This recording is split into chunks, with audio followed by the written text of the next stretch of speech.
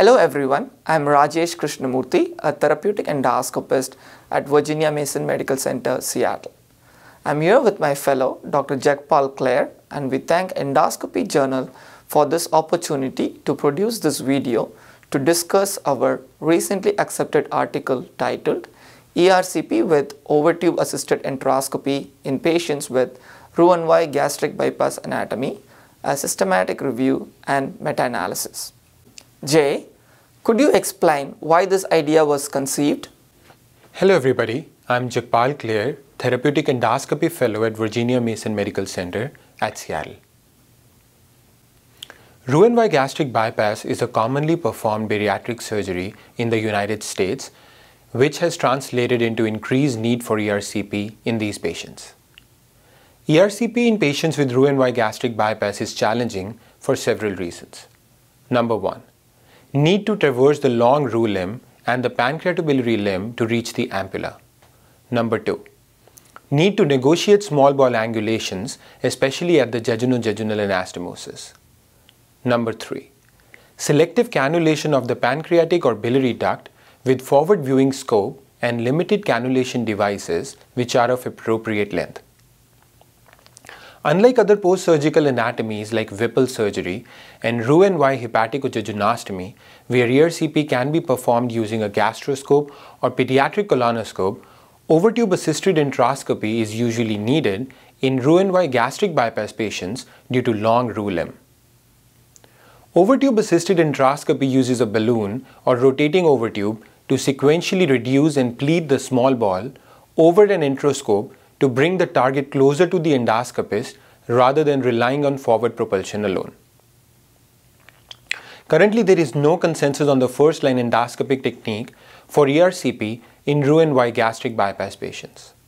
Since overtube enteroscopy-assisted ERCP is the least invasive approach compared with the lap approach or EDGE, and there is wide variability in reported rates of success, we performed a systematic review and meta-analysis to reliably estimate the pool rates of enteroscopy success, technical success, and adverse events. Thanks, Jay. That clearly explains the need for this study. In summary, the study is a systematic review and meta-analysis of 10 studies that reported the outcomes of overtube enteroscopy-assisted ERCP in Roux-en-Y gastric bypass patients. A total of 398 procedures were included in the meta-analysis. The pooled rate of enteroscopic success was 75.3%. The technical success was 64.8%. The overall adverse event rate was 8%.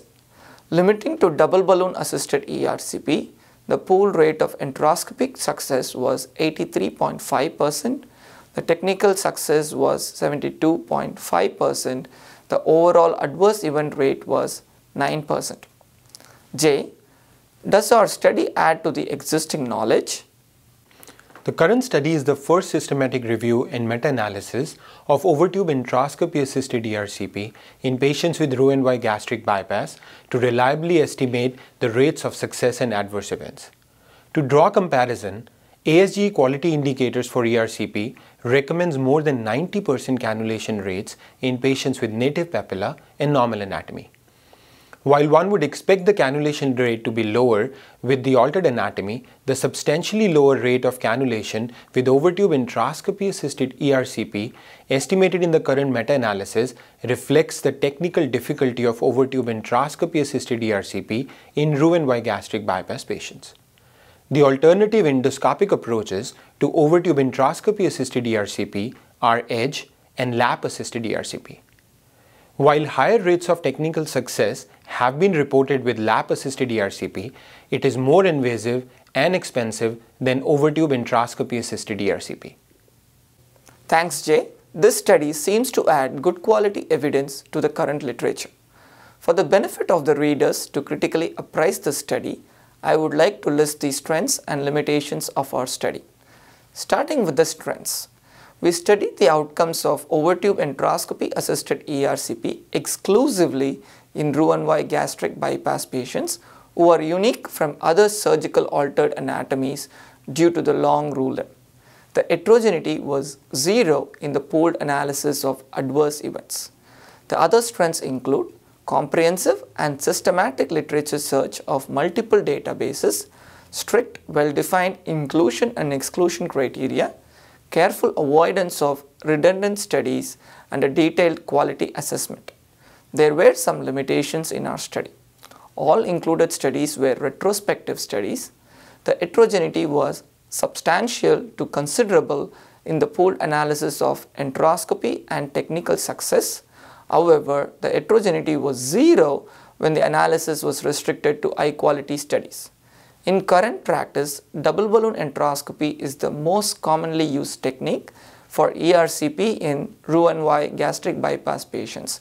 However, there were only 4 studies on double balloon ERCP that were included in the meta-analysis. Finally, there is lack of comparative data between overtube enteroscopy assisted ERCP and EDGE with only one previously published study. J. Does our study change the existing practice, and what should be the next step? Overtube enteroscopy assisted ERCP appears to be effective and safe in patients with Roux-en-Y gastric bypass. Though lap-assisted ERCP and EDGE reduce the technical difficulty of ERCP by enabling use of side viewer scopes and standard cannulation devices, they are relatively more invasive and expensive compared to overtube enteroscopy assisted ERCP. We need future prospective trials comparing the effectiveness and safety of alternative novel techniques like EDGE with overtube enteroscopy assisted ERCP in patients with Roux-en-Y gastric bypass anatomy. Thank you for watching this video.